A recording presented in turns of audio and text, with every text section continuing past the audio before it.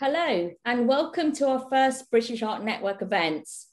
My name is Raksha Patel, and I am an artist and a lecturer on the BA Painting course at Camberwell College of Art, UAL. The British Art Network promotes curatorial research, practice and theory in the field of British art. It is a network that comprises of curators, academics, and artists, all of whom are actively engaged in caring for, developing and presenting British art in museums, galleries and other art spaces. Our network, British Asian Visual Art Post called Britannia, is supported by the Tate, the Mellon Centre and the Arts Council of England and UAL. I would specifically like to thank the Camberwell Public Programmes team for facilitating tonight's event and our tech support for this evening, Olivia Bright, who is studying at UAL. I will now hand over to my colleague, Daniel Sturgis. So how did this group come about? Last June, Raksha and I, with other colleagues from the painting department at Camberwell, were planning 6 anti-racist workshops, which aim to use painting as a focus for the discussions in the art school around issues of race, post-colonial experience and migration histories. We wanted to think about how art holds meaning and how it was possible through art to have difficult conversations. So in planning this work, we were searching for a diversity of paintings or artworks that stemmed from painting in a broad sense. So we were looking for a diversity of work from artists from different diaspora communities from Britain. And we were really wanting to find artworks that captured the artist's position and lived experience through a handmade engagement with materials. We realised with respect to the British South Asian community that finding that information was indeed those artists was particularly hard. It was at that moment we decided we needed to do something. Raksha. A central theme to our research focuses on the lack of representation of British artists from diaspora communities in national art collections. As an educator who works in gallery collections, I rely on artworks for springboards, for discussion, and some of these discussions include the histories of migration, intersectional identities, race and inequality. However, if the experiences of diaspora communities are missing off the gallery walls, then how can these conversations begin? And how can we evoke societal change via the visual arts? The UK government census of 2011 states that people from Asian ethnic groups make up the second largest percentage of the population at 7.5%. This is followed by Black ethnic groups at 3.3%, mixed and multiple ethnic groups at 2.2%. Collectively, this figure stands at approximately 18%, yet the artists from these diverse communities only represent 4% of the works in public art collections at best, and at worst, only a fraction of a percent. This data comes from a postdoctoral project called Black Artists and Modernism, which was made by UAL colleague Dr. Anjali Dalal Clayton in 2019. There are artworks displayed by artists living in South Asia, displayed in the UK, and they tick box diversity in collections. However, we can argue that going down the global route often silences the voices of artists that live in the UK. We felt that the theme of the body, particularly the nude in Western European art, is not only gendered, but they are also visual reminders of who is represented and how these central spaces are occupied. So when British South Asians are represented on mainstream platforms, they tend to revolve around a narrow set of narratives that represent British Asian life and often reinforce cliches. The 3 artists this evening challenge these representations, revealing the lesser known. Their works come from personal histories and lived experiences of both navigating the private, the public, and political spaces. They question what we might know or what we think we know of British South Asian experiences. George Chakravarthi is an artist who works with visual and live performance. using his body and image to explore the politics of identity. He employs religious and spiritual iconography, referencing his multi-faith upbringing. His own physical presence throughout the works has been vital in creating dialogues about the body as a site, visibility, race, and queer identities. Please be advised that George's presentation has nudity and sexually explicit language. I will now hand it over to George.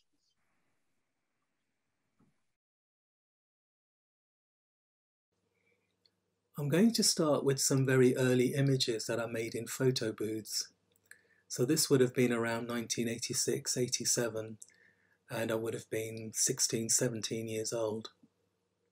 I remember spending a lot of my time wanting to challenge the perceptions of what it was to be me, specifically first-generation immigrant, queer, feminine, dark-skinned, and a South Indian. I did this by doing extreme things to my appearance so I appeared undefinable in some way. Thinking about it now, I think it was more of an act of rebellion and confrontation, a bit punk-like, anti-establishment, and deeply political in its sometimes naive, fun, creative way. I would often take a bag of props and a few pound coins to the post office where this particular photo booth was and make these images. And there wasn't much time between the shots, so everything had to be pre-planned. And these are just a few of many strips of images. It was like keeping a visual diary with no particular goal.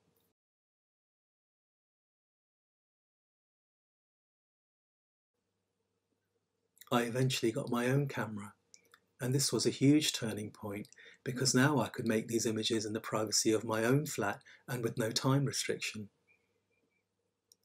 It also meant that even though I was still fueled by the same questions about identity and the body in relation to what was a very racist time in the 1980s, I was now able to make these more complex images in the safety of my own home.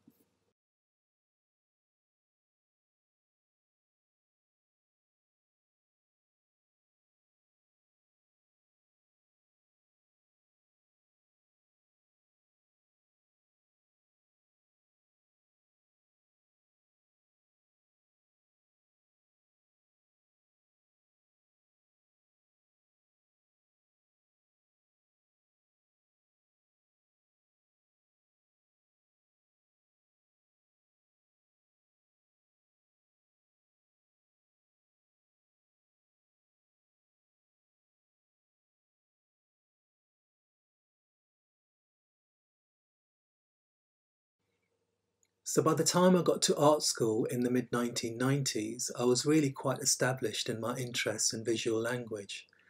What I needed and what art school gave me was an audience, critical dialogue, and access to more equipment and space. This particular series of doubles comes from that time. I became interested in splitting the body or expressing the many facets of gender and identity, which may not always be visible.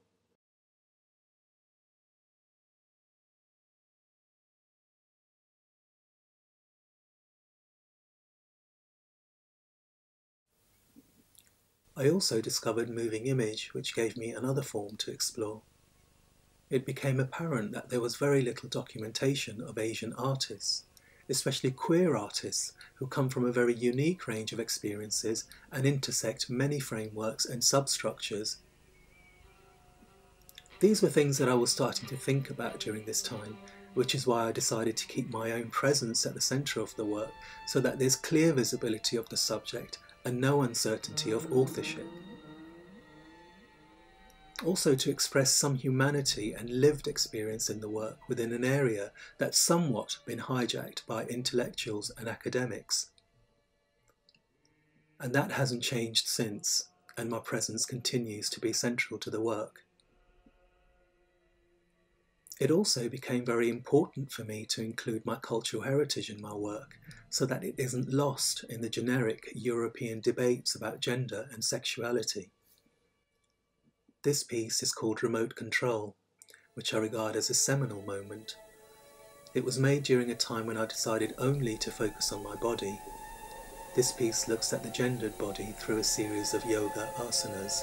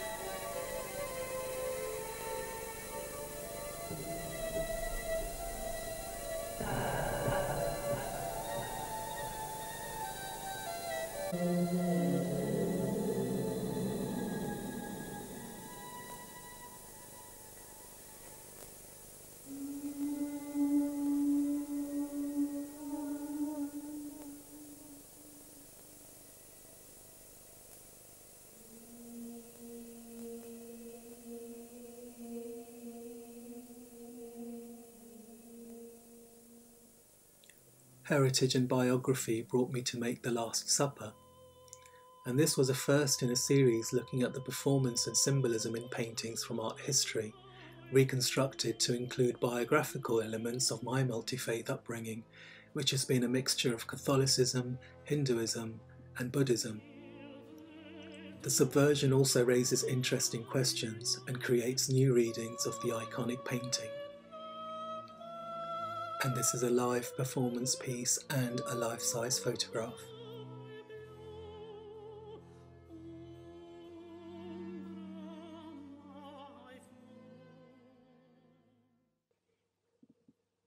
So I continued to place myself within these iconic paintings from art history with a piece called Shakti. And this is a hybrid of the goddess Kali and the Mona Lisa. It's an hour-long piece and it's filmed in real time, so it references meditation and also the very slow act of painting. There are 6 movements or phrases which occur every 10 minutes, and it's shown projected the same scale as the Mona Lisa, which is 77 by 53 centimetres.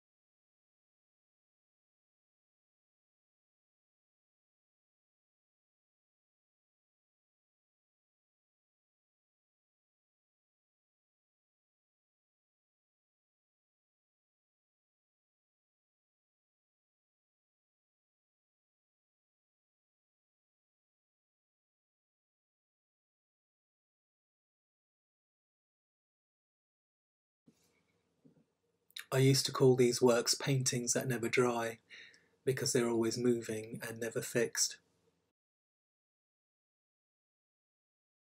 So in 2002, I was commissioned to make a piece called Barflies. Barflies is a triptych video installation with me as 3 different trans people in 3 different bars. Each one is specific in look and expression. So there's Maureen, a cross-dresser, Claire, who appears to be a transsexual or trans woman, and Jasmine, a transvestite. So it's me as these 3 different personas sitting in 3 different straight pubs and clubs. The camera records my interactions with the people who encounter me or come into the frame. Technically, there's a small DV camera which is placed by the optics, and it documents an hour of the action.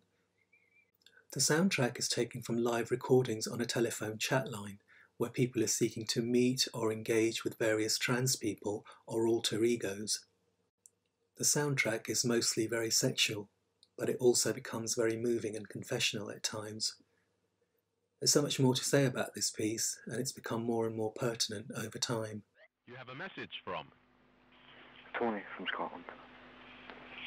Hi baby, this is Tony. I'm 24, I'm from Glasgow, I'm also 5'8", very fair hair. I've got a good body, I'm very tan, very toned. You have a message from Good looking young guy. Yeah, good looking young active guy, online for fun. Get back, fill my number and you're up for a chat, yeah? Where about you calling from? You have a message from Sleazy Tate TV. Hi, it's Jane here, very tarty, sleazy looking glamour model TV. Offer absolutely anything, especially for another. To ignore it. You have a message from David, 38, bisexual, West London. Well, I definitely love the sound of you. I love the sound of your sexy voice as well. Well,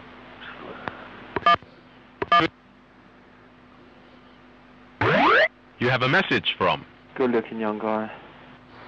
You're right, this is Tom, good looking young guy. Calling from London, online for fun. My number's 079. You have a message from Sharon from Gloucester. I don't know, it's Sharon, Jasmine, the flip puss. You have a message from Hi, it's Jane in Hounslow. Hiya, Jasmine, or as you say, sexy TV. Oh, I love the voice, darling. Well, hello.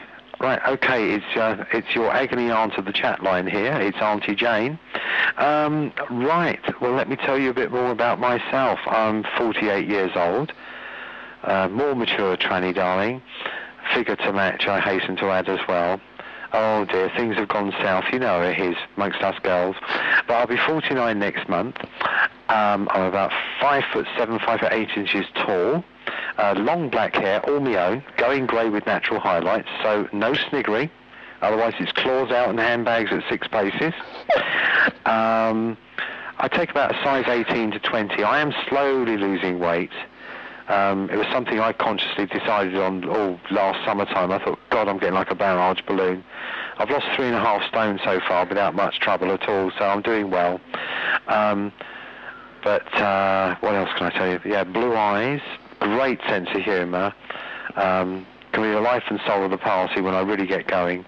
In the downstairs knicker department, well, you know. It's 6.5 inches, quite thick, uncut. Get no complaints there. On the sex side, I like my sex slow and passive and gentle. I don't like any rough stuff whatsoever. I get very upset if people do that to me. That was due to a bad experience about 10 years ago, but more on that later if we have a good girly goss. I love, one of my main loves and one of the first things that got me into cross-dressing was I absolutely adore classic foundation wear and corsetry.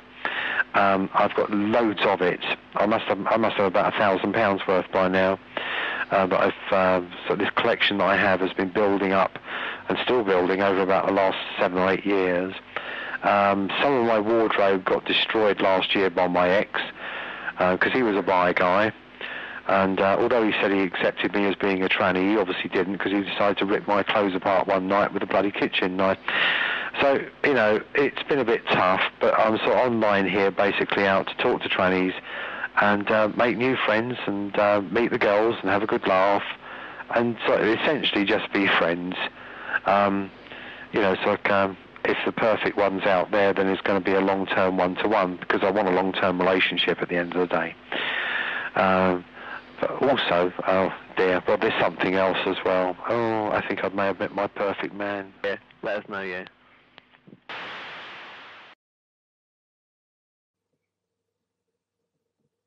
So once again I return to reference painting with Olympia, a subversion of Manet's painting with me as Olympia, a brown, sexually ambiguous nude with a white male servant. This is also an hour long, but not in real time, as it's been slowed down. Again, it's projected the same scale as the original painting, which is 130 by 190 centimetres.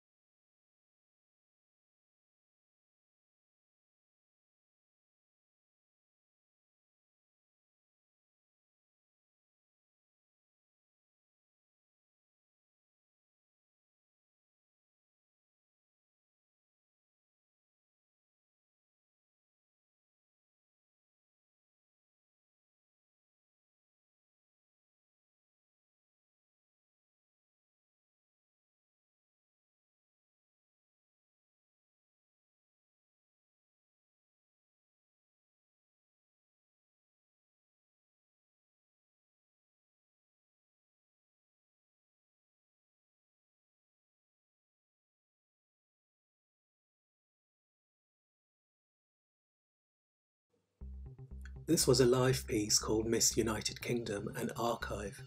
This was part of a bigger show produced by Ducky. The theme was Rule Britannia.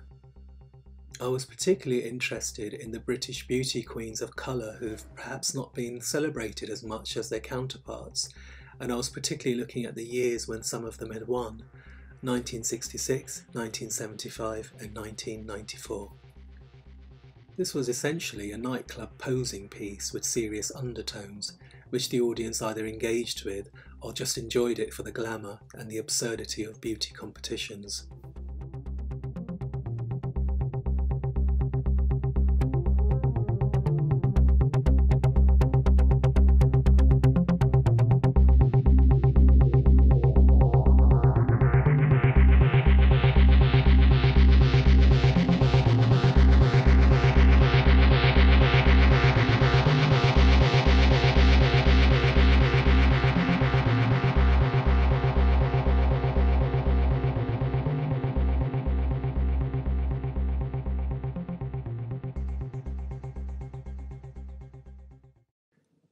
In 2011, I was invited by the Royal Shakespeare Company to create a project, and I went back to stills photography. I chose to focus on the theme of death in Shakespeare, especially suicide, because it felt important to talk about the presence and longevity of suicide in Shakespeare's plays as an act of courage, passion and honour, and creating a dialogue about suicide as an act of terror in our modern world. There are 13 suicides across Shakespeare's plays, and apparently that's where the unlucky 13 comes from.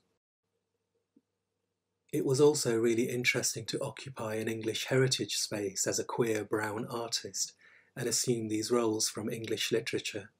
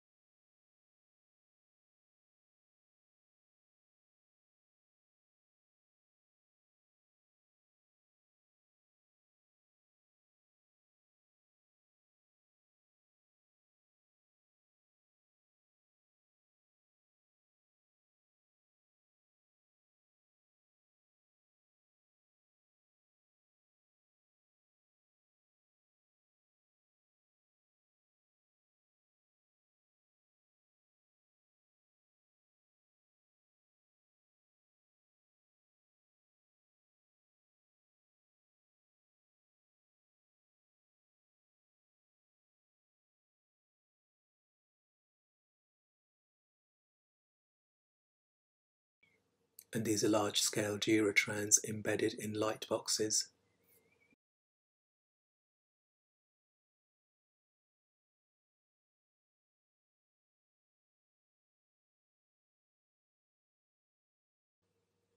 So we get to more recent works, and this is The Ambidextrous Universe, an ongoing visual research which began after a very short but very intense illness. I had an unexplainable infection which left me paralysed over the course of 6 months. I spent all my time in bed and in pain, which brought an intense awareness in my consciousness and a state of acceptance and surrender. I've definitely not been the same since. When I recovered, I started making this work which looks at the body as a fragile, decaying and renewing structure. It also refers to the processes and seasons of botanical matter, alignment, symmetry, sacred geometry and other spiritual forms. So somewhat moving away from form identity and towards essence identity. Unlike much of the work where the processes have been building on my body and working from the outside in, this work somewhat reverses that process and works from the inside out.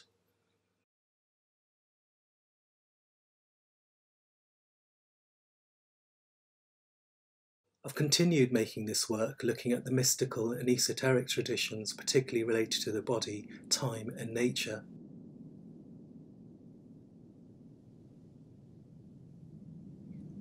I've become interested in rituals and yogas, ancestral memory and tribal art. I've also started painting, which is evolving alongside this photographic work, but these are some final images.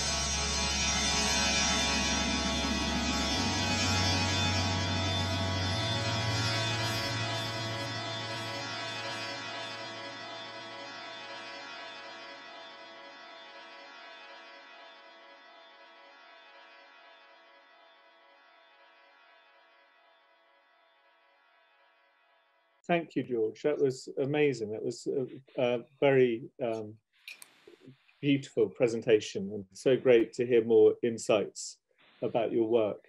I'm sure there will be questions that people have, but I think we'll gather the questions in the question function and come to them at the end. So now I'd like to turn to the next artist who's going to be presenting, which is Jai Chuhan.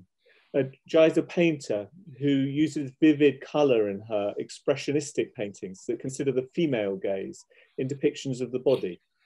Her paintings reflect an intertwining of transcultural aesthetic influences, inspired by her position as an Indian-born British artist. Over to you, Jai. Thank you. Thanks very much. The paintings I'm going to show are oil on canvas, mostly 7 by 5 feet to 5 by 4 feet. Some completed very recently and to be properly documented, so please forgive the repro quality here and there. The title of this 2021 painting is The Protecting Veil, inspired by a musical composition by John Tavener, who was influenced by East and West. There are 2 figures of the same sex, ambiguous, fighting, or embracing.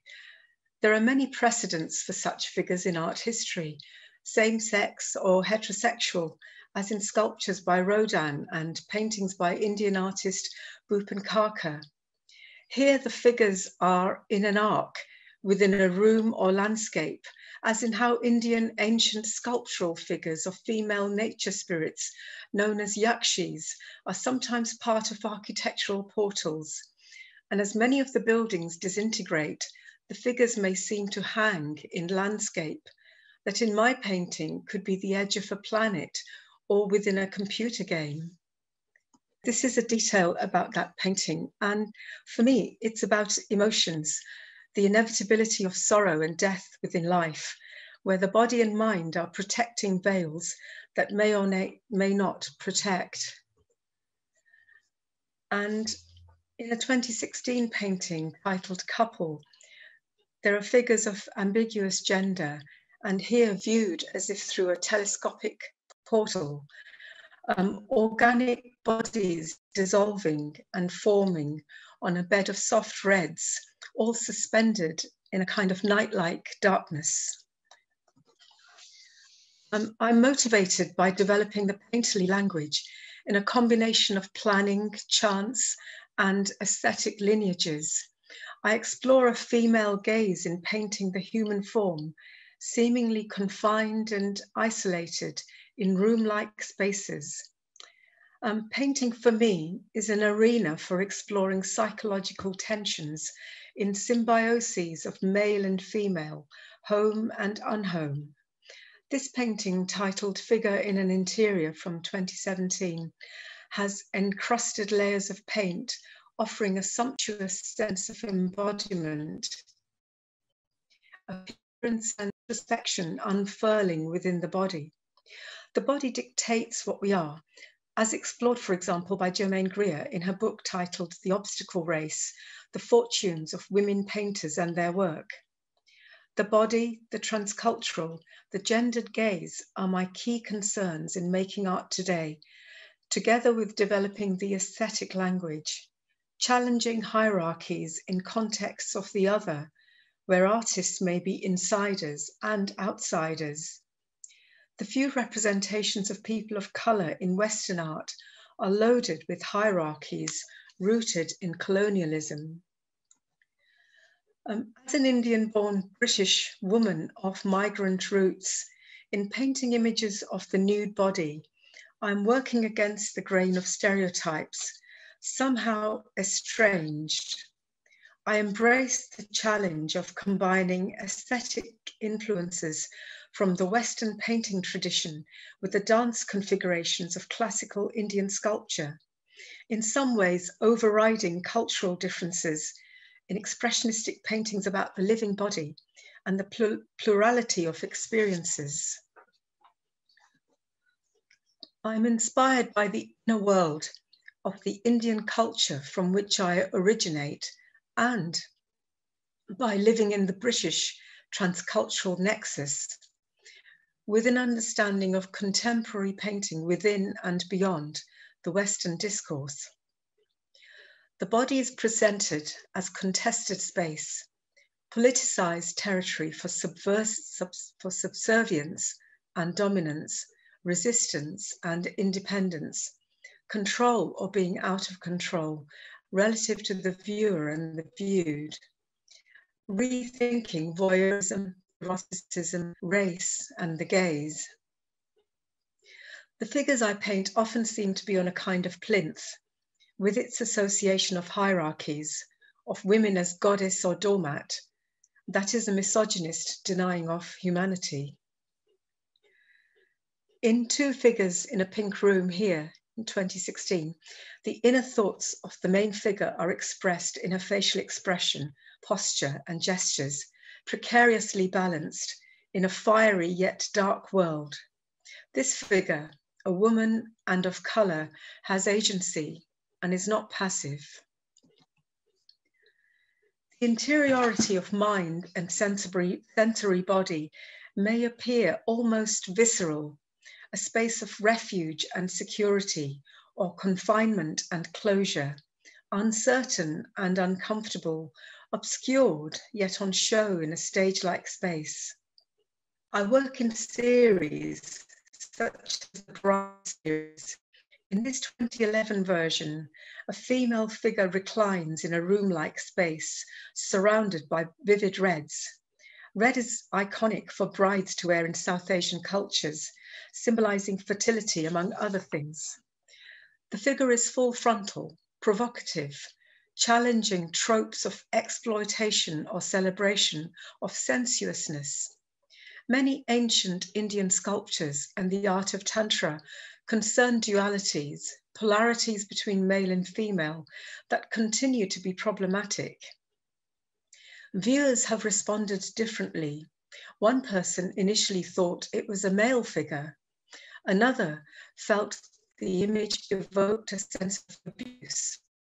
When the first pandemic lockdown was announced, my first thought was women living with abusive men would be more trapped. So these thoughts are there.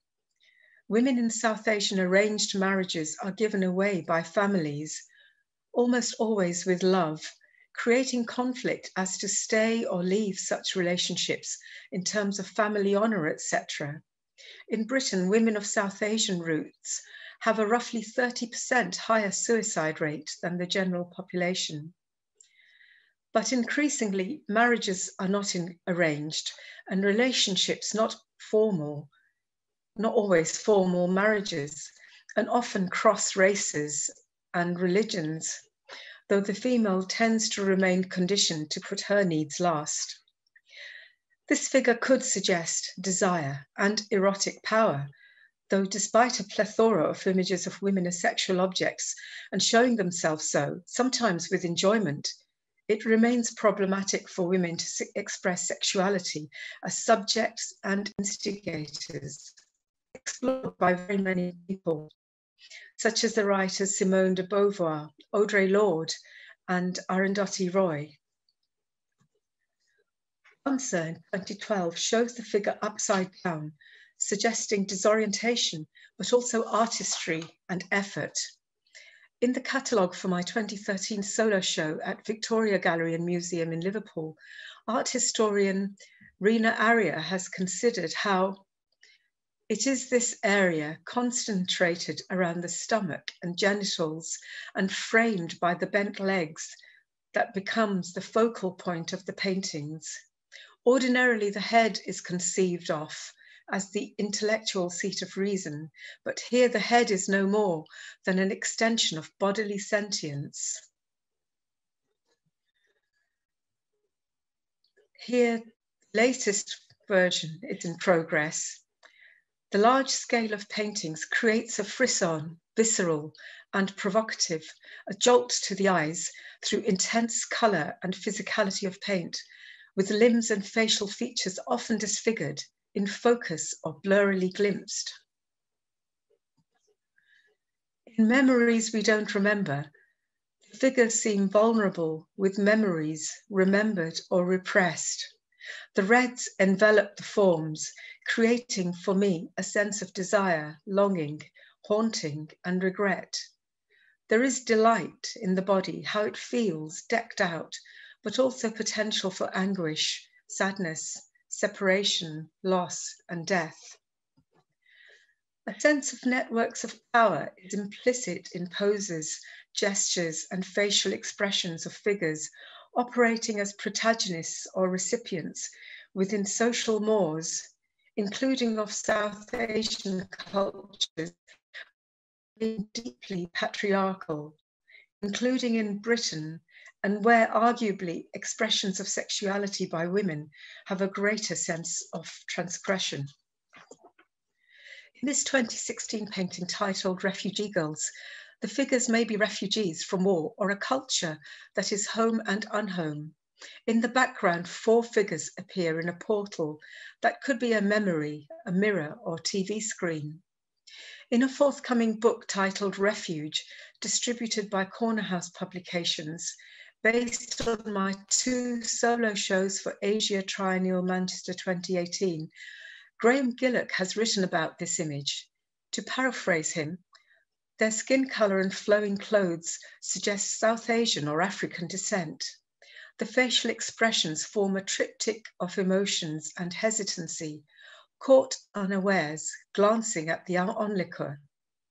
An image of the figure of the refugee, of the transitory and fleetingly arrested, displaced and itinerant, representative of the modern in notions of the fugitive as an aesthetic imperative of modernity, as famously formulated by the poet Charles Baudelaire in his 1863 essay, The Painter of Modern Life. streamed more or less at any time, including portraying people I know, as in Couple in Studio, that was in my 2002 solo show at the Lowry, alongside a solo show of work by Indian artist Bhupan Karkar. Curators have located me as a British South Asian, a woman, and a painter. As when I showed my paintings in the UNESCO-sponsored exhibition, The South of the World, in Italy in 1991, with artists selected to represent their country of birth. So I represented India. Whereas in the Art Ankara Contemporary Art Fair in 2020, my paintings were in a show representing Britain. As in this painting titled Seated Figure, multicultural is reflected in the people I paint. It is the British environment. In 2007, Liverpool-based poet Levi Tafari, who I have worked with, posed for me in his traditional clothes from Ghana. In the late 1990s, with Al Nomitha and Kim L. Pace, I co-curated the Lines of Desire touring show of work including our own and by artists from locations such as Ireland, Pakistan, and Britain, with work by artists such as Paula Rego, focusing on the transcultural in making drawings. Currently, I'm preparing for a show at Art Centric Space in Delhi, India, of work by five artists from India, 5 from Sri Lanka, and 5 British South Asian women artists from Britain. Myself, Saima Rashid, Parminder Kaur, Jasmia Creed, and Halima Kassel, curated by Al Nomitha, the director of Asia Triennial Manchester, in collaboration with Monica Jane, the gallery director. This is a scan from a Tate catalogue of Slow Dance Morning, 1988. Here I reflect ecological concerns, ideas of micro and macro, natural life cycles in Indian art, and the movement in Indian musical ragas. This kind of work was shown in group shows internationally and in the UK at venues such as Tate Liverpool in 1990 of works by artists from the north of Britain, such as Phelim Egan. And I showed work again at Tate Liverpool in 2013 to celebrate 25 years of its existence, alongside artists such as Yoko Ono. Also in places such as Barbican, London, alongside work by artists such as Gillian Ayres and Rashid Areen, and in solo shows as at Blue Coat, Icon, and Horizon Gallery in London. And at Horizon Gallery again, alongside artists including Chilla Berman, in a brave riposte to there being no British South Asian women artists in the famous 1989 The Other Story exhibition at Hayward Gallery of British, African, Caribbean, and Asian artists. And here there's a painting titled Morning, and it's a part of this strand of work, which is ongoing. Curator Amrita Dalu, who visited my studio, found my use of colour reminded her of visiting Rajasthan, where I remember feeling at home. The painting here, titled Gallery from 2021, is based on my visiting the 2018 All Too Human exhibition at Tate Britain, where I felt at home among the works, such as by Giacometti, Freud, Bacon, Kossoff, and Clark. Last section showcased paintings by women such as Paula Rego, Jenny Saville, Cecily Brown, Celia Paul, and by Lynette Yadom-Bokai, and so underlined the contemporary transcultural. Self-portraiture is an engagement with myself as both subject and artist. Here are some very recent paintings in progress or maybe finished and really weirdly photographed on my phone this morning, awaiting proper photography.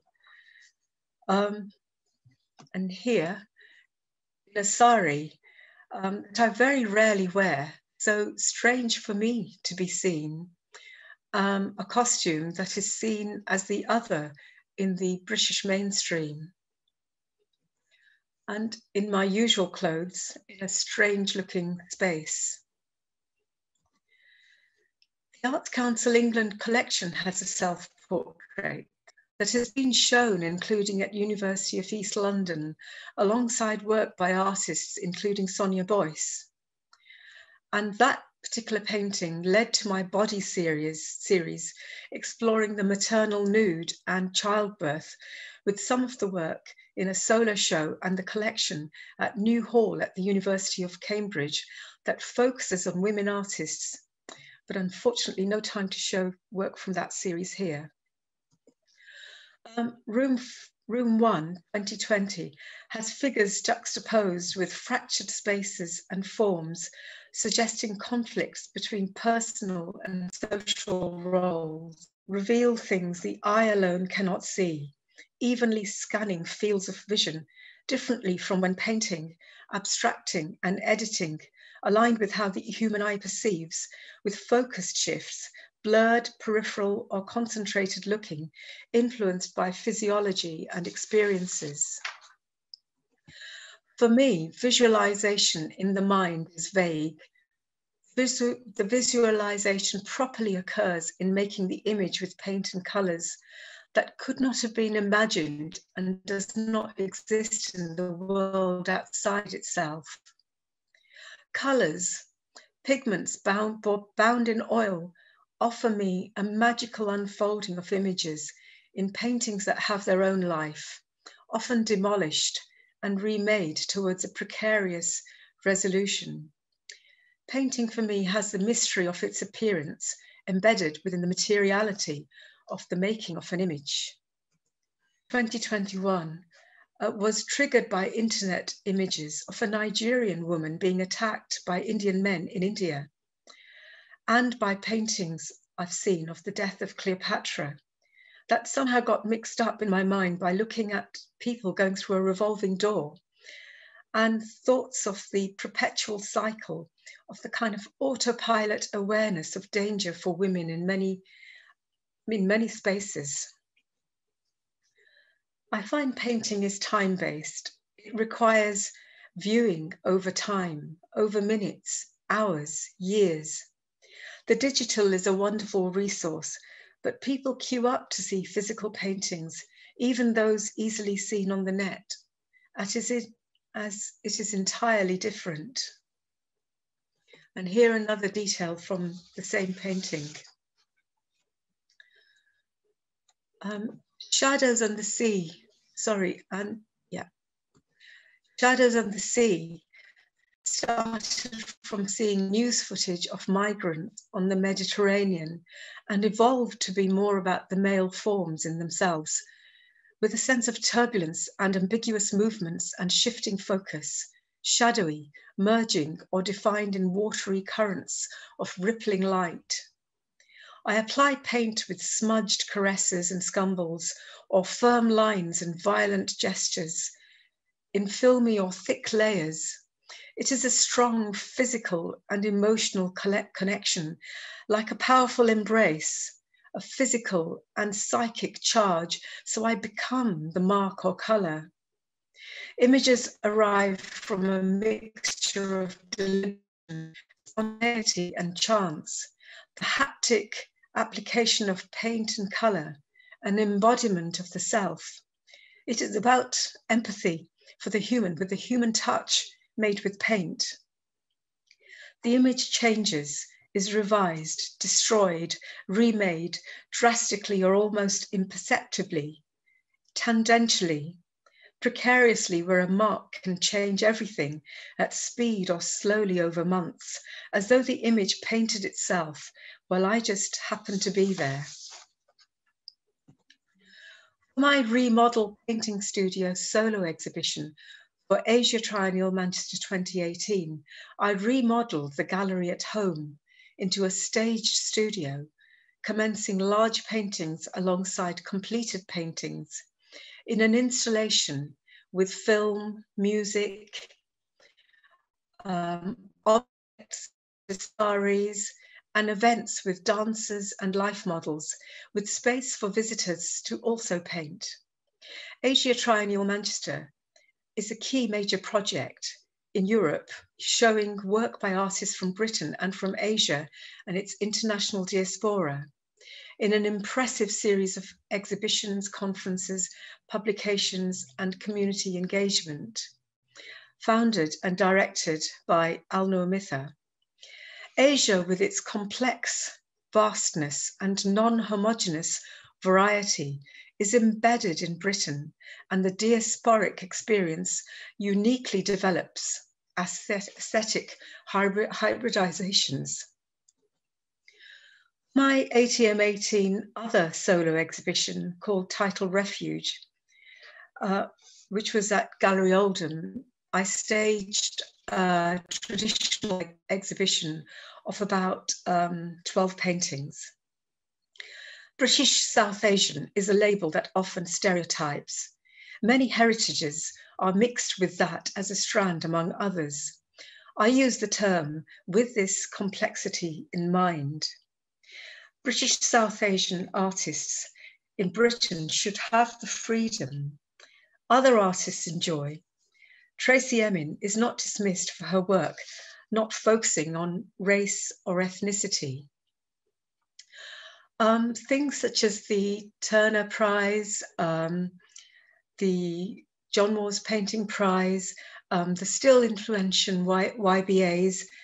These are the spaces that exemplify British art, and yet to be very crude, and I use the term a term I don't like. These spaces remain mainly white, with exceptions to the rule. People such as Lubaina Himid, Chris Afili, Anish Kapoor. British South Asian art is diverse.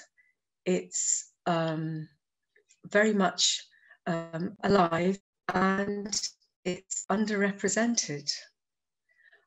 So on that note, I'll just say thank you very much. Thank you.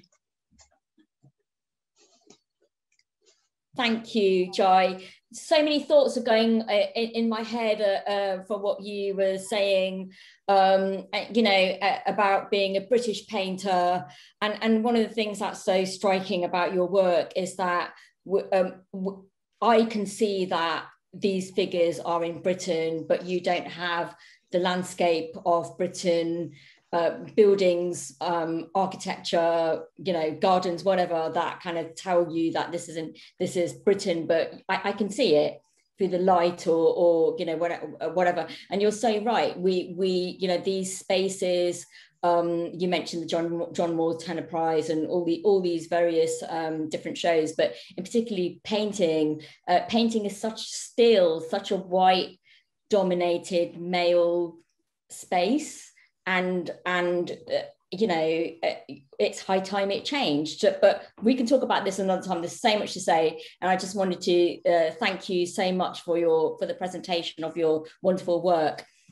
It's now time to introduce Alia Syed. Alia is an experimental filmmaker whose work has been shown extensively in cinemas and galleries around the world. She is interested in storytelling, time and memory, and the juncture of personal realities, which she explores through different subjects' positions in relation to culture, diaspora, and location. I now hand over to Alia. Thank you, Raksha. Thank you, Jai, and thank you, George, for the wonderful presentations. And thank you, Daniel and Raksha, for organising this event. I'm not going to do I'm just going to choose a couple of films that I'm going to talk about, which are not necessarily in any order, but just ones that I think are pertinent for this talk.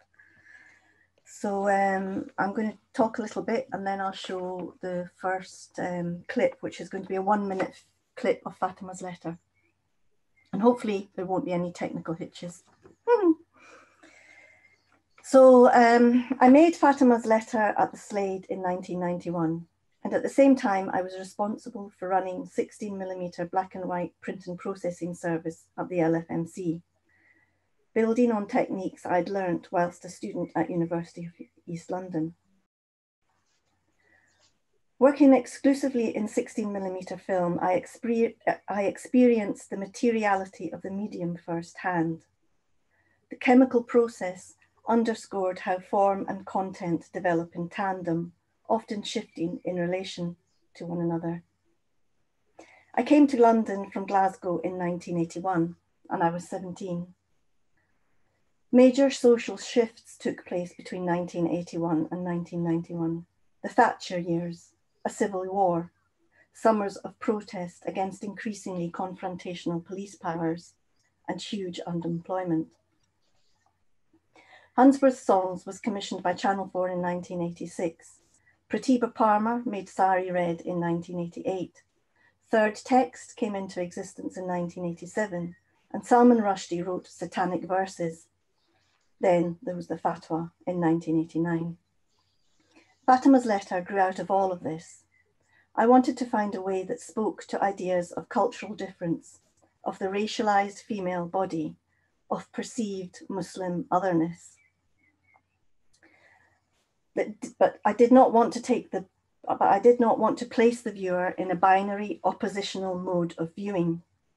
So I chose a female voiceover, which centers the film in Urdu.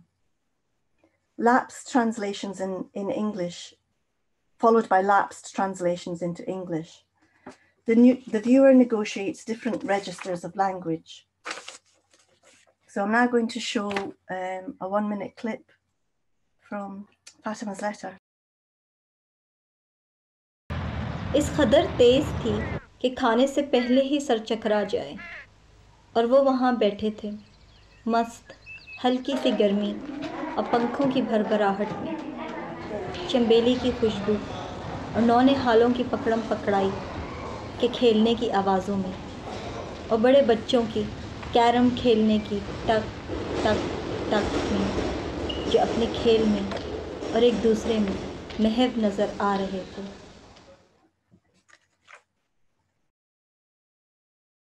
For me, film is a process of revealing and of redaction.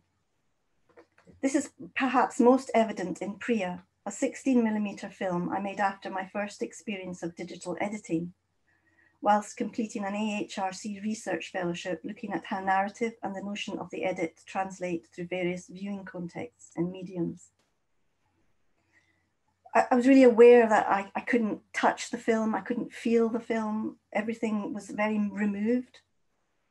This prompted a shift in my relationship to 16mm and answered the riddle of a scene consisting of an aerial shot of a Kathak dancer twirling on the spot. So Kathak is a syncretic form of classical Indian dance, mainly prevalent in the north of India. The image fell into too many stereotypes. I wanted to extend the moment of encounter, to problematize the traditional position of spectator to screen.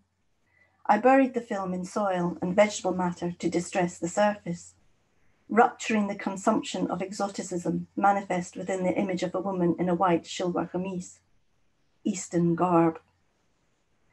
Creating a dialogue between the performance of the dancer and the dissolution of the surface of the celluloid, the image of the dancer falls away. We witness her redaction, whilst the chemical structure of the filmic surface is revealed.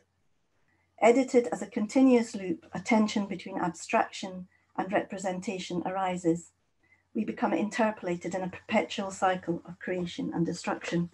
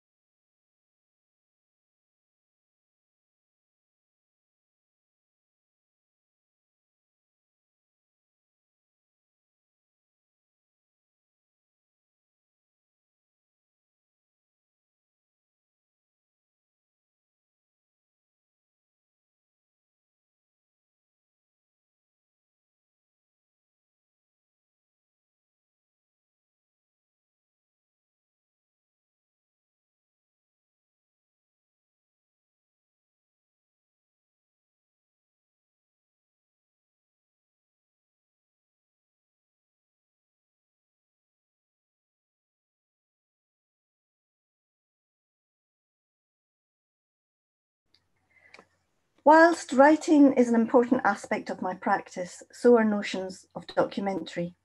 Each discipline is used in opposition. In points of departure, empty views of Glasgow are placed within a soundscape that at first glance bears no relation to what we see. The viewer becomes engaged in questioning how different registers of language take precedence.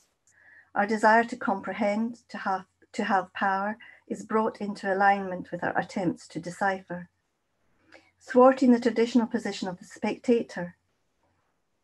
However, points of departure and Fatima's letter are also the product of my immersion in and reaction to particular locations, either geographical, historical, and often both. How that immersion is recreated within the immersive space of cinema is an important aspect of my work. I strive towards a poetic that embraces the viewer. So we're just going to play a 1-minute clip of points of departure.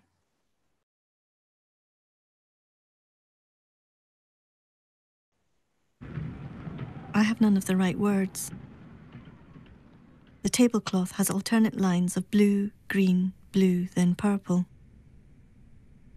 By the time the yellow square reaches the border, it is either green or orange. The pink square is always purple, the blue square green.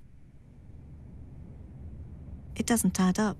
Whichever way you go, it comes out different, but the border is the same in both directions. I am trying to comprehend why I find comfort in this object, trying to locate a memory. The only logic seems to be that I had no hesitation in keeping it. I am continually falling. I think of the squares. The fall slows down. Propelled horizontally, I am retracing my route to school.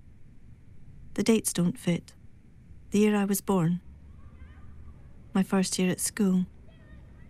Decimalization. The next film that I'm going to show is going to be Clippy. So I'm going to talk a little bit about that first.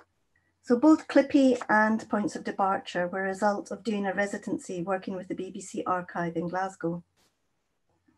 I found newsreel footage of a funeral cortege walking down Dumbarton Road. The march was led by 2 men of colour. I was fascinated not only by the shot, but also how it had been archived, what information was left in and what had been left out. My quest to fill in the gaps led me to interview Asian elders who had worked for Glasgow Bus Corporation. Of course, no one remembered the actual event, but the image triggered other memories.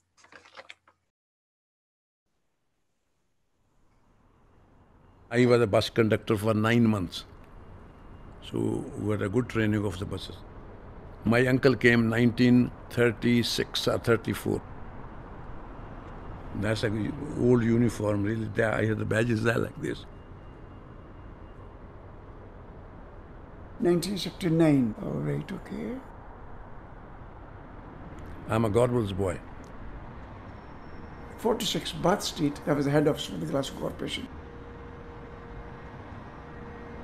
And I walk all the way in the morning from Gorbals to Ibrox. Really, I walk 3.5 miles in the morning, 5 o'clock in the morning. There's a lot of snow there, and I march.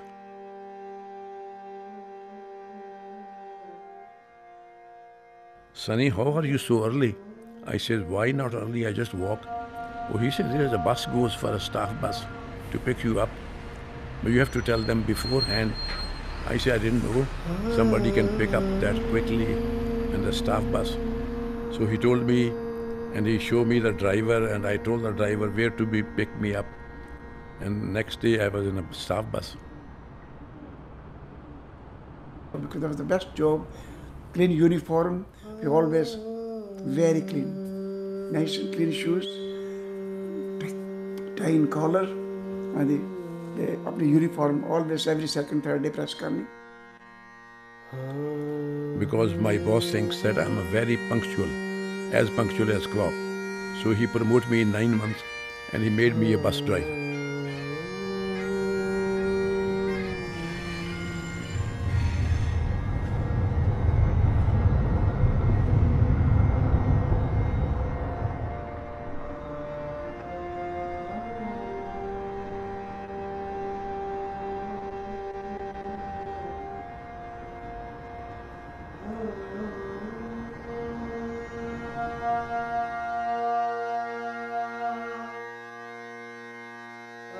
if I know the names, I may know them. I don't remember.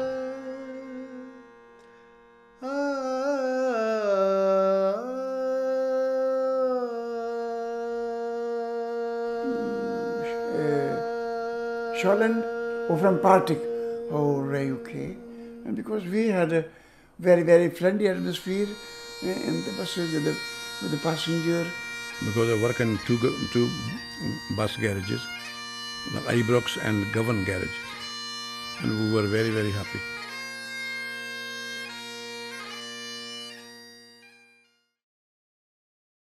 I just want to say a few more words just about why I call myself an experimental filmmaker and what my process involves in relation to the material. A film records its own making. A film's record of its own making involves a meditation on the contradictions that emerge from the activity. The process involves doubling. Representations echo materially within the fabric, where sound and image flex, revealing limits that rebound within the space of viewing. Between us and the film, a reciprocation. The subject questions, moves along vectors of space created by the film's structure. I believe that a dialogue happens through the intention of an idea, how it comes to exist in the world as a thing. For me, politics also starts with listening to your material, acknowledging how the act of making transforms your immediate world. Conversations ensue, matter dialogues because of you, but somehow without you. Thank you very much, everybody. Thank you, Alia. That was wonderful. Just a small sort of insight into your films, obviously, but it's very sort of evocative mixing of history and materiality and memory all coming together. So thanks to all the artists who've presented, and we now have some time for some questions. We've been collecting them in the chat as we go, and please do keep adding to them. And we're running a little bit late, and we'll because of that we'll probably just have 2 or 3 questions for each of the artists. But I'll pass to Raksha now, who has been gathering the questions as well, to ask the questions which you've been posting. So thanks, everybody.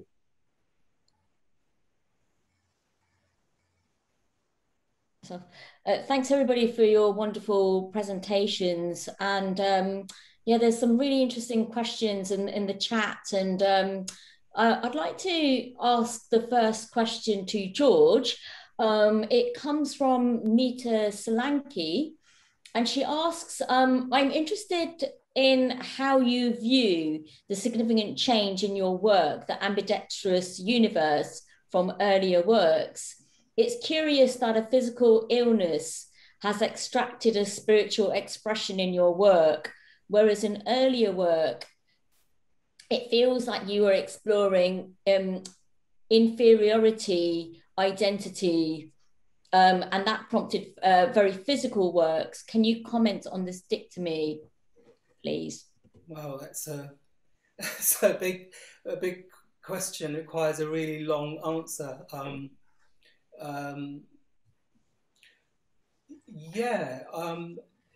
It's actually something I haven't.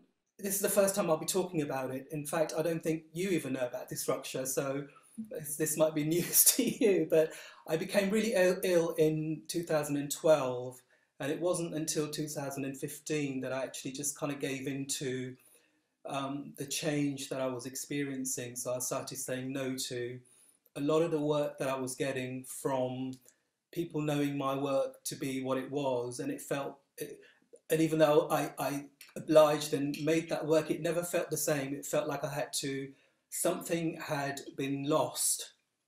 It's very, very hard to articulate in spoken language. I could only articulate it in visual language. So I started making that work in 2015, and it's still kind of evolving. So I really don't know where it's leading me, and I think to talk about it or try and, in a way, understand it might actually put a stop to that process. So I'm letting it just take me to wherever it's taking me. Thank you, George. It is news to me. I didn't know about your illness. I'm really sorry to hear that, but it's really fascinating to, you know, to kind of talk about the switch between how you present yourself externally, and then kind of the inner kind of exploration, and kind of the insights to the inner exploration, and to kind of put that inner exploration into visual form is quite something else, you know. It is, yeah. I think I've spent so many years working externally. I mean, I say that in my talk, that working from the outside, the surface of who I am, and then that shifting and working from the inside out. And I don't really like using the word spirituality, because again, that's another word that's been hijacked, and it's just become a word. It doesn't mean anything. Yeah.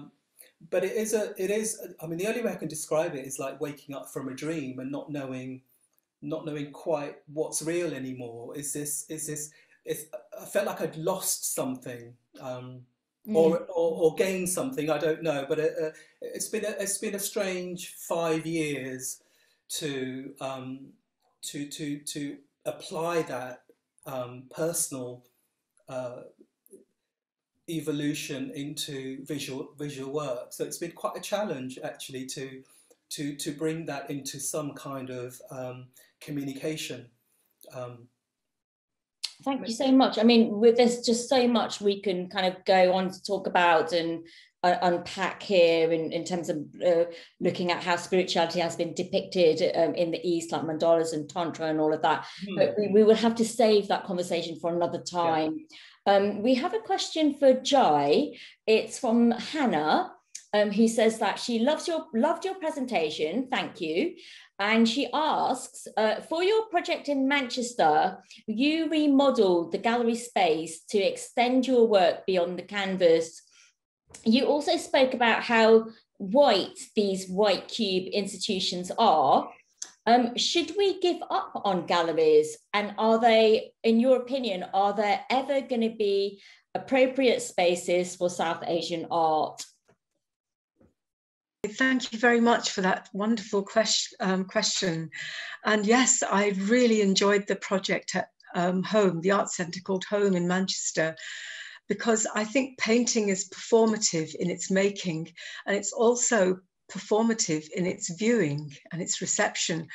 So it was wonderful to create a synergy between the performative in painting and the performative in dance and music, and even, you know, life models and so on. So that was really wonderful. I don't think we should give up on galleries and institutions. We need galleries. We need more galleries. Galleries are as vital to me as living and breathing, almost, as music. I often think I would die without music. If I didn't have music, I think I would die, metaphorically speaking, if I didn't have art to look at. But people, even in concentration camps, made art on scraps of paper. So art is important. And I've went to see the Rodin show at the British Museum, for example. I took the train specially 3 times and paid the money to go and see the work in itself. So I think we need, and I don't see why British South Asian artists shouldn't have the exact same access to galleries and museums and access to displaying their work in galleries and museums as anybody else. So I think we need to engage more with these institutions. By we, I mean British South Asians, but really, I don't like these we, us and them kind of terms at all. So I'll rephrase that. British South Asian artists need to engage more with the institutions, and we need to try and make the institutions engage more with British South Asian art. And I'm quite depressed a lot of the time. At the moment, I think there's nobody in any really important position, in any really important institution, who really seems to care about British South Asian art. They will show art from South Asia itself because it's more exotic perhaps, but British South Asian art is incredibly distinctive because we produce art within systemic racism for a start. And in any case, our experience is utterly different. Britain isn't the same as living in South Asia. It's a completely different environment, and the art reflects it. And we need to be represented in exactly the same way. And not just identity politics, but the full spectrum of human experience. Absolutely. Thank you so much for saying that, Jai. And one thing that's stood out to me from what you were saying, it's often seen, oh, the artist should engage more with the institutions. The artists should put themselves out there for curators. But it needs to be the other way around as well. It's a two-way dynamic.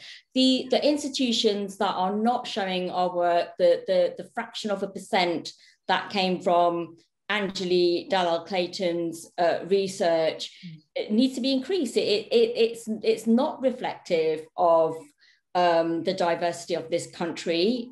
And there's so much work out there. So it's I will put it out here while we're here that the institutions need to engage with us and see what we're doing and acknowledge the fact that we are British.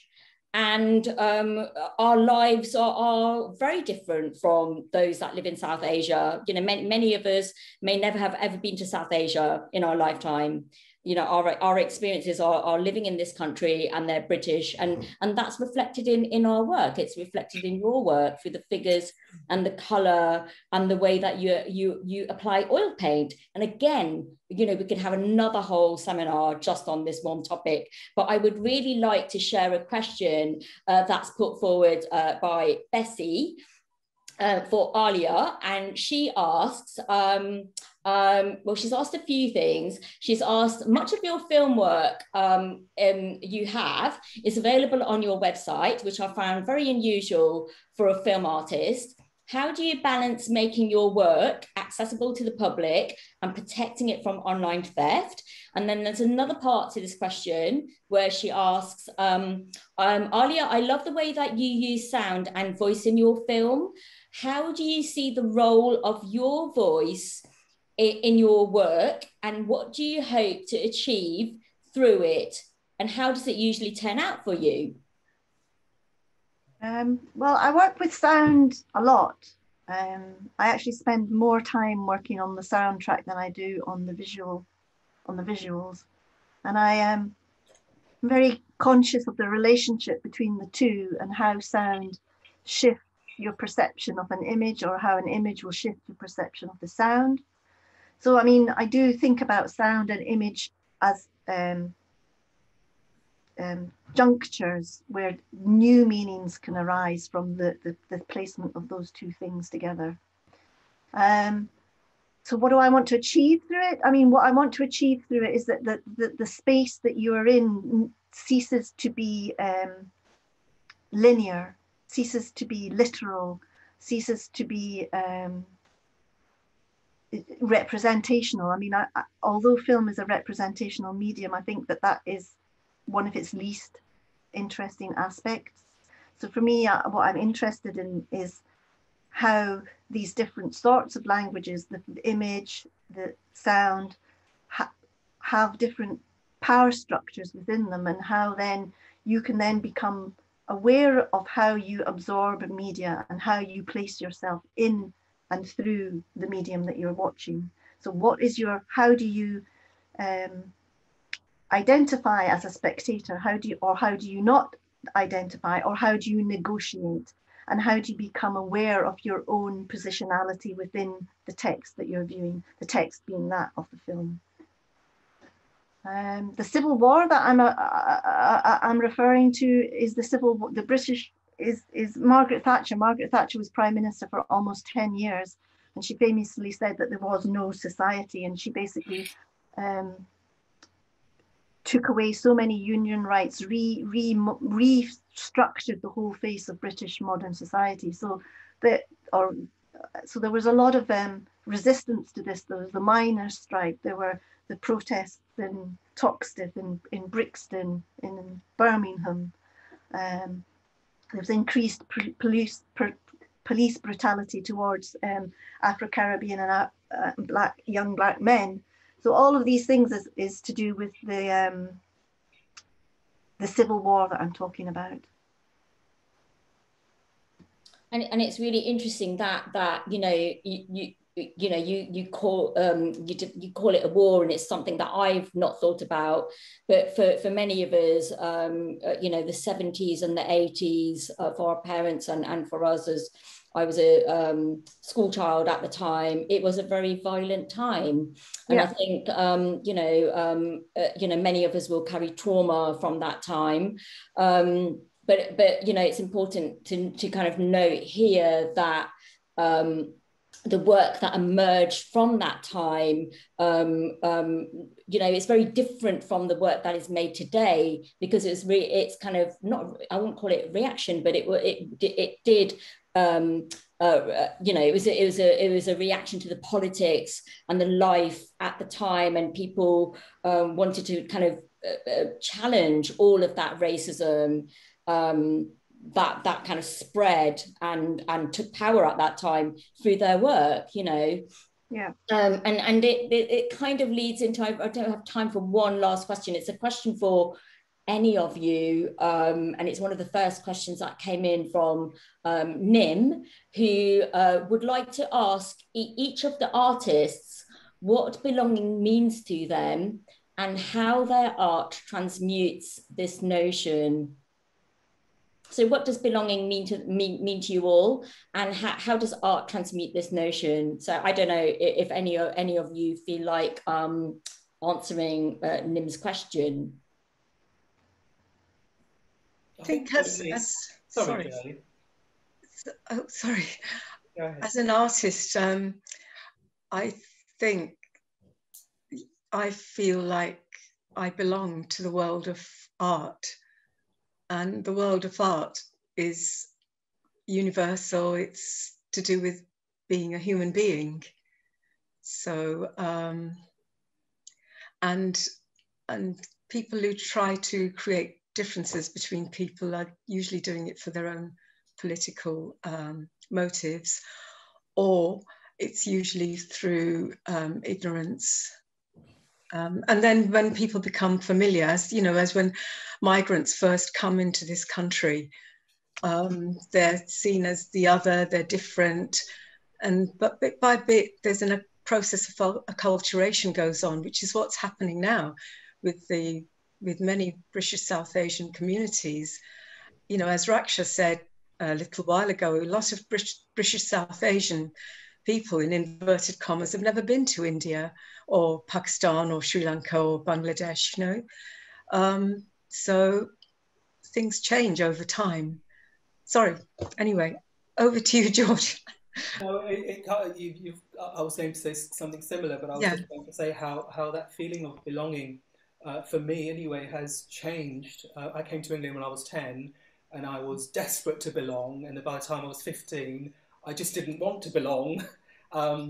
And 5 years ago, something incredible happened, and it feels like that the question of belonging has a completely different meaning for me, and it means, well, belonging is this is just a personal thing. This sort of outward looking for some kind of wanting to be embraced somehow by institutions, culture, people, all that kind of stuff, and you kind of lose a sense of who you are when you're out looking outward so much. So belonging is something that I think for me has really changed, and I'm quite happy to, it's a bit like, the isolation that's happened during this awful COVID time has been really, really painful for a lot of people. But for me, I've really, it couldn't have happened at a better time for me. I've really enjoyed being isolated. So for me, it's like the meaning is always changing and evolving. And I might not feel like this next week, next month, 5 years' time, but at the moment it just feels like I don't really care. I'm kind of really happy belonging to myself, and still being able to make connections with people like you, like Raksha, like connecting with an audience tonight. That's really important, but the belonging thing is a very complicated thing for me at the moment. As you can tell, I can't quite say it in one sentence without talking about so many different things. A bit like my work. Yeah, I mean, for me, belonging is a bit over egged. I mean, I don't know what it means, or what does one achieve from belonging to somewhere or something. I mean, does that mean that you're happy with that society? Do you find yourself there? Are you affiliated with the cultural values? No, I'm not. I'm not affiliated with what's going on, or find peace with the current moment. And I've always found, you know, because I am a political being, so, and even if I did belong, is that enough? I mean, how do we want to affect the societies that we live in? So I think it's quite but at the same time, we form networks with our friends, with our colleagues, with our comrades. So it's also a question that's always posed to you know, Black and brown people. Yeah. And I think, you know, we should really ask the other people the same question.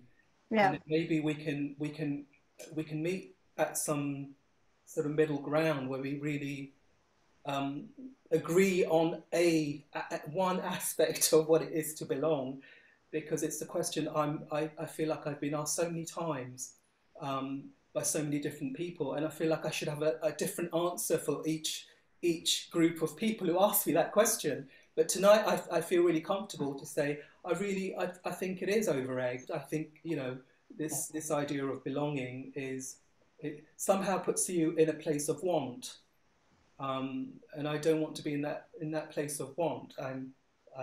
I belong wherever I am in the moment, and I belong to this right now, and I'll belong to something else in an hour's time.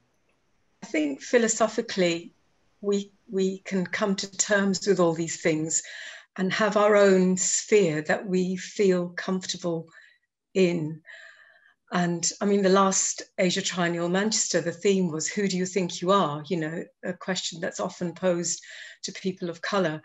And like you, Alia, and you, George, you develop, you know, or like many artists, and, you know, I feel like I'm with friends now. I feel comfortable and I belong within this kind of framework that we're in now. And that's fine. But I think it is important, actually, because I walk into certain institutions, and as Raksha and Dan were explaining right at the beginning, you're made to feel that you don't belong, even though you should. And you're really, really made to feel that you don't belong sometimes. I go to so many private views, and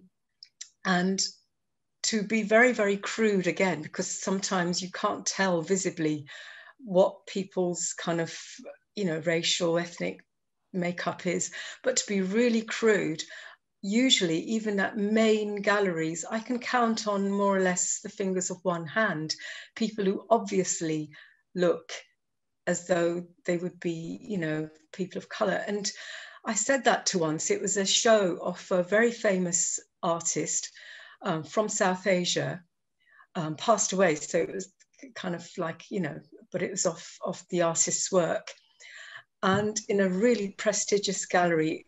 So I said to the the people running this institution, I pointed out that for this particular show, there were quite a lot of South Asians, only because it happened to be this particular show, whereas normally it isn't. And they don't even want to hear the question, actually.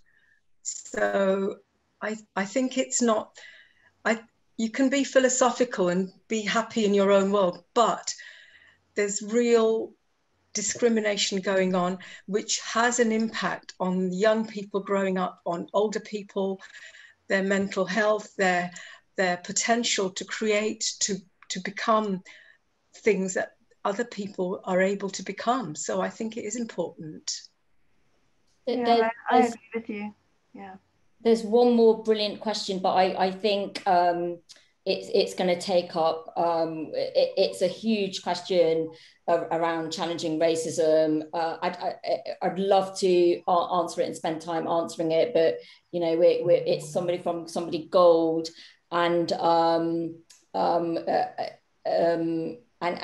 maybe we can save this question and pose it for our next event, which will focus on looking at racism and racial violence in painting specifically. So Gold, if you come to our next one, you can pose this question again, and we can kick off and talk about all of the questions. So for our audience, the question is: as South Asian artists, when do you finally infiltrate a space and take up space unerringly?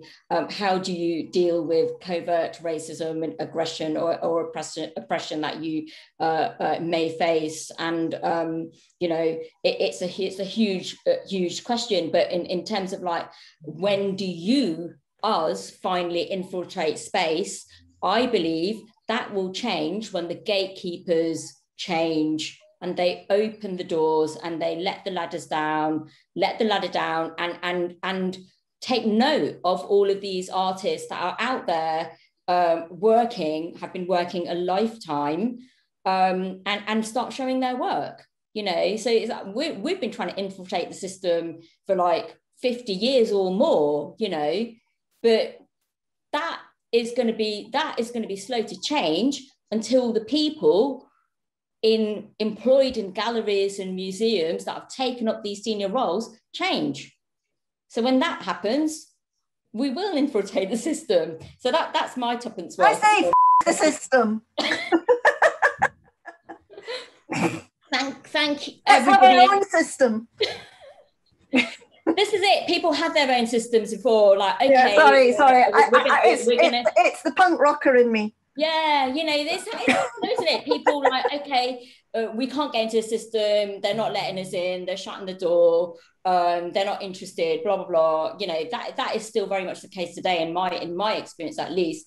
And I've seen in the time where people have got, oh well, we'll set up our own movement, our own galleries and that, but you're still faced with lots of racism. Oh, it's true. Yeah, and I agree. I really agree with everything that Jai has just said. I mean, yeah, no. But we should. There's so much to say, and I knew that there would be, and I knew that there'd be amazing, really, meaty questions coming in for us to all get our teeth into. But we do have other events coming up, so we can go into those questions in more detail, in the coming year. So thank you, everybody. Thank you, everybody that's attended this evening. Thank you for all the questions, and thank you, Olivia, for all of this amazing, the technical support. You've been absolutely fantastic, and thanks to Jai, George, Alia for your presentations. Absolutely brilliant. Thanks everyone so much. Thank you, Raksha. Thank you, Dan. Thank you, George and Jai. Thank you. Thanks to all of you. Thank you. Thank you, everyone. Thank you, Raksha and Dan. Looking forward to the next event as well. Yeah, definitely. Thank you. Okay, thank you. Bye-bye.